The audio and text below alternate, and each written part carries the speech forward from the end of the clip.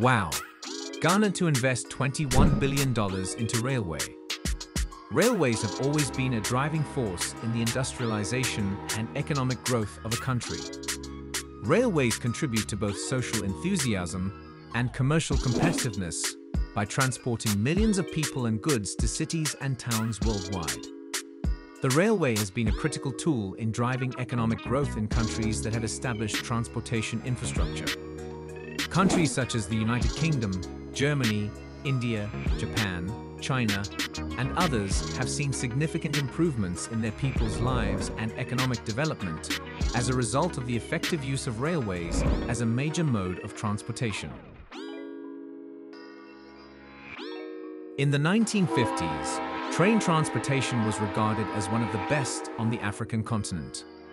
The railway was an important mode of transportation, connecting the major cities of the countries.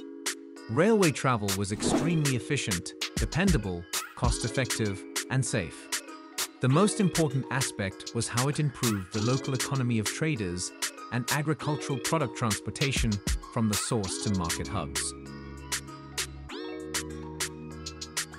Historically, Ghana's railway system was limited to the plains south of the barrier range of mountains north of Kumasi. However, the 1,067 narrow gauge railway, which spans 1,300 kilometers, is undergoing major rehabilitation, with inroads into the interior now underway.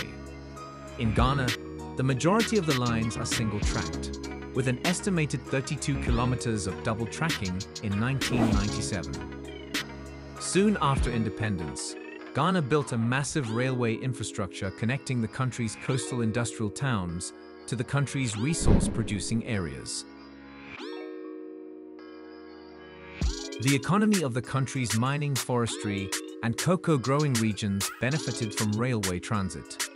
In the 1950s and 1960s, railways were the most popular mode of transportation for Ghana's small businesses and women.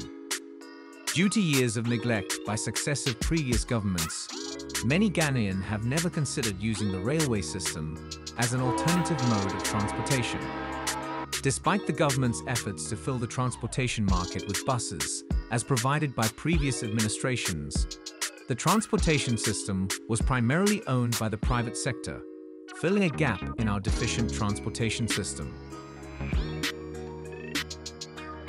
Ghana's initial operational rail line of 947 kilometers in 1960 with two lines, the Western Line and the Eastern Line, has been reduced to 160 kilometers in 2020 due to neglect and underfunding over the years.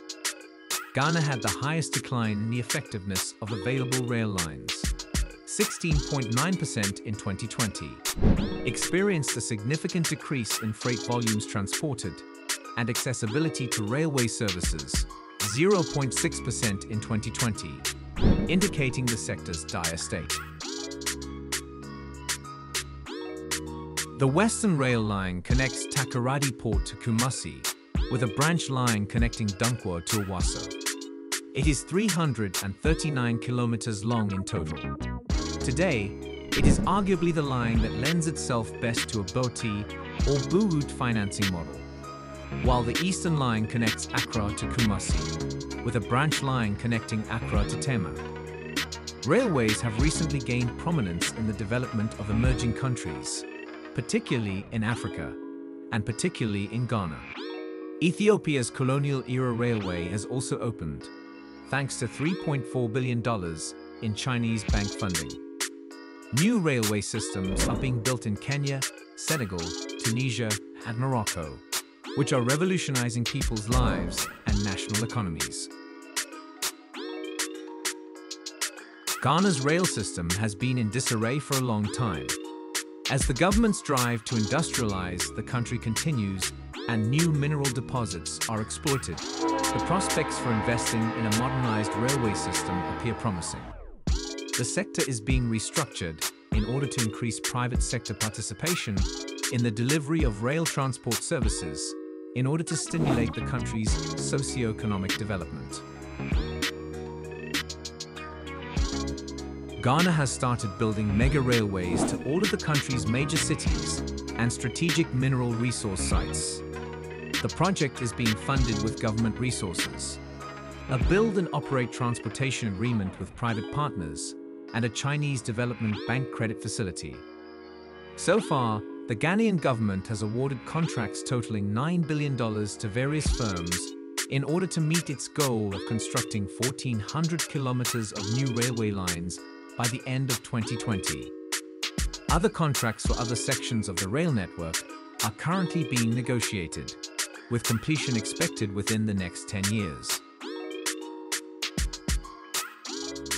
China Gezilba Group, China Harbour Engineering, and China Road and Bridge were reported to be interested in the scheme last year, as were African Rail of Ghana and the US-registered TFNC Railmark. Because the government of Ghana cannot fund the project with its own resources, we retained PricewaterhouseCoopers as our transaction advisor, and tenders were sent to the international community for interested bidders, Mr. Dombo explained. Following that, 45 people were shortlisted, which was later reduced to 6. We had to be cautious with the selection process because some of the bidders were simply time wasters. It's been a slow grind, but it's been a deliberate and responsible grind.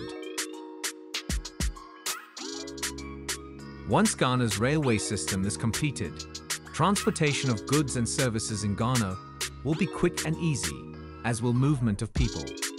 Ghana will not only develop quickly, but it will also grow rapidly.